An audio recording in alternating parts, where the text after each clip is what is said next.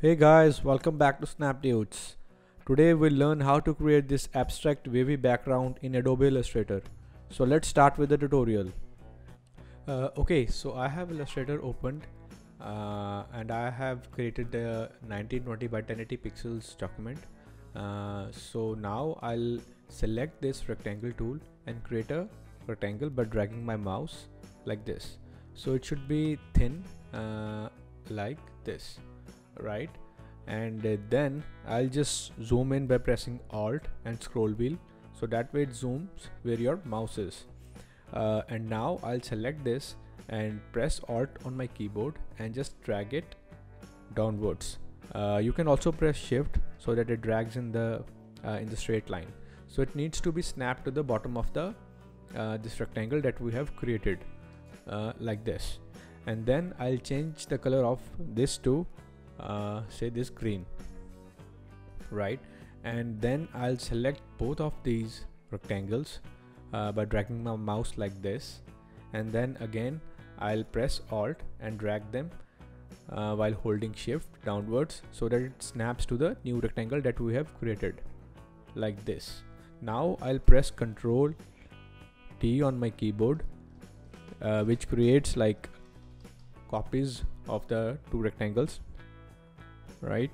And like this. So you can like do it for say 12 times. I'll do it for a bit more, like this. Now I'll drag my mouse and right click on this and then click on group. That way these will be grouped, and I'll just center line them to the artboard. So now I'll go to object and then envelope distort and then make with mesh, right? So the rows will be 5 and the column will be 6. You can play with these values, whatever suits you, and then press OK. So that way it creates various anchor points on this mesh. Now I'll select the direct selection tool and I'll select this anchor points, these vertical anchor points alternatively. So I'll drag my mouse like this and then I'll just move it to little to the top like this. Now I'll skip this one and then select this one like this, and then again I'll do like this, and same goes for the third one like this. So that way we have this wavy pattern. Now we can individually select these points and just drag them like this, so that way we can create a different shape.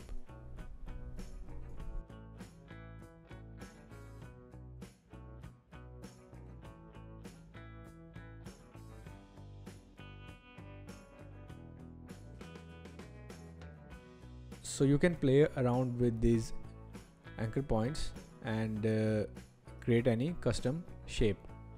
So yeah, once you are satisfied with the kind of look you want to go for, then you can click again on this rectangle tool and then just drag it like this, right?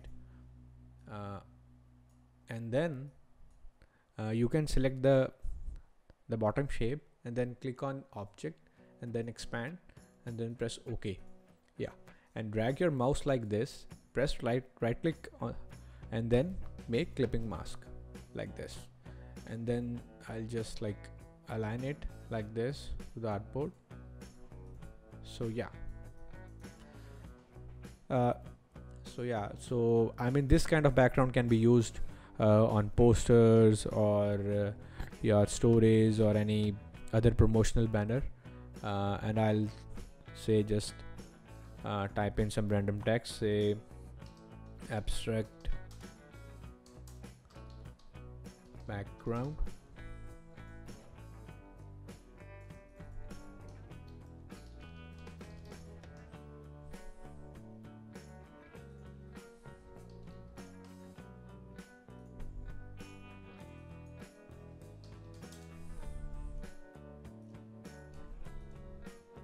like this. Yeah, so Yeah, so that's it for this one, guys. If you like the video, press like and subscribe to our channel. See you in the next one. Bye bye.